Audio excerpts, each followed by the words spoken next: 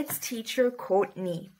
This is part 3 of Schola's public speaking and debating competition.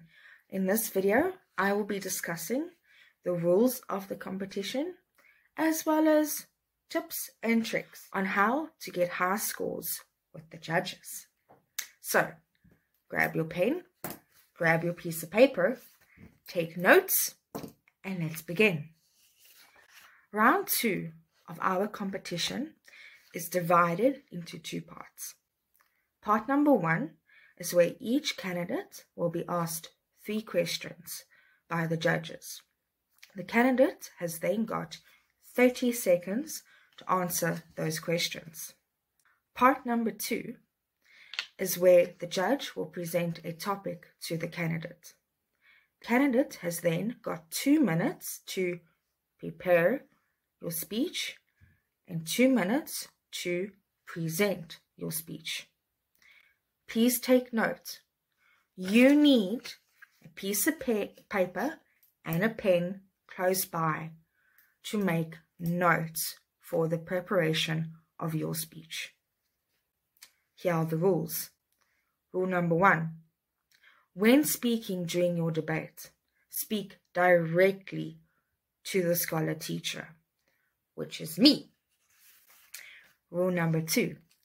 During the debate live session, sit in a quiet room with a neat background. I don't want to see people walking behind you or sitting next to you. This is distracting. Rule number 3. If possible, please wear headphones with a mic so that we can hear you. Rule number 4. Candidates need their own piece of paper and pen to make notes for their speech. Tips on how to get a high score. Tip number 1. When asked a question, answer in a full, fluent sentence. For example, what is your favorite food?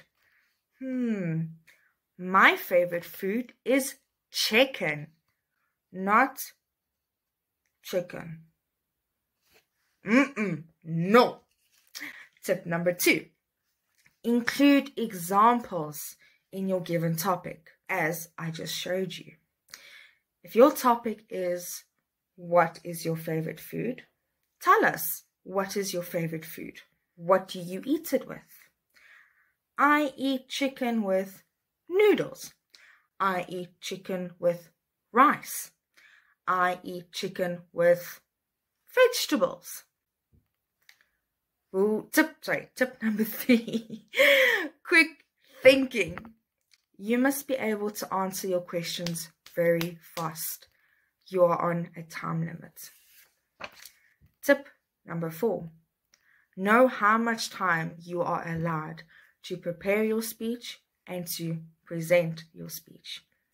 And tip number 5. Your attitude.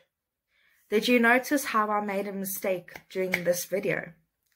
Did you notice how I apologized, I laughed, and I continued? That's a positive attitude during public speaking. If you make a mistake, that's fine. Laugh, apologize, carry on. Smile, greet the judges. Make sure you are neatly dressed, and we can't wait to meet you.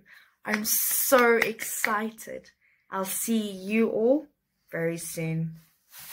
Bye!